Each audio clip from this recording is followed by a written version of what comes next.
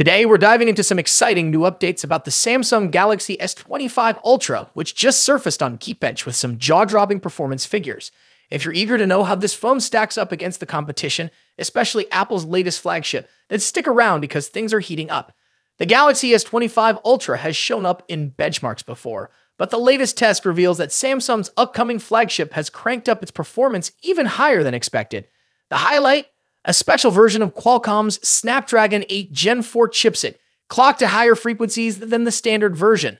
In this newest Geekbench entry, the Snapdragon 8 Gen 4 on the S25 Ultra shows some impressive numbers.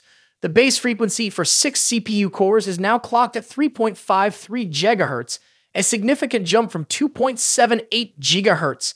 And that's not all. The dual-core cluster now reaches a whopping 4.47 GHz, up from 4.09 GHz. These boosts mean we're in for some serious power. So what do these higher CPU frequencies mean for the Galaxy S25 Ultra's performance? Well, let's look at the Geekbench scores. In this latest test, the S25 Ultra scored 3,011 points in the single-core test and an incredible 9,706 points in the multi-core test.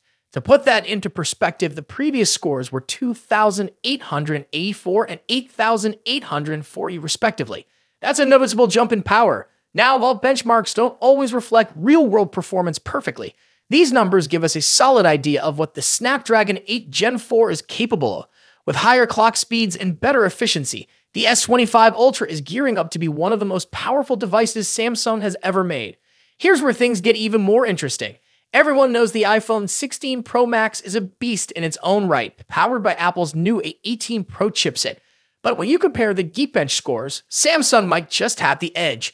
The iPhone 16 Pro Max scored 3,331 points in the single-core test, beating the S25 Ultra's 3,011 points. However, Samsung's flagship absolutely crushes the iPhone in the multi-core test, scoring 9,706 points, compared to the iPhone's 8,106. If you're someone who values multitasking power or runs heavy applications, the Galaxy S25 Ultra could be the device to beat.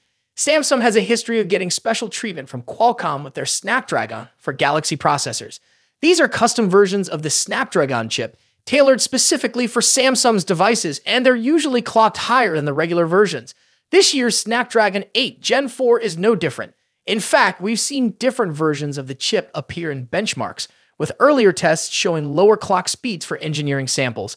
But now, with the final version seemingly ready for the European market, we're seeing those performance cores hitting 4.47 GHz and the mid-range efficiency cores at 3.53 GHz. This puts the Galaxy S25 Ultra on a whole new level, even beyond some of the specs we've seen on the US models, which were clocked slightly lower. If these results hold up, the S25 Ultra might outshine even Apple's A18 Pro chipset in many areas, especially when it comes to multi-core performance and AI capabilities.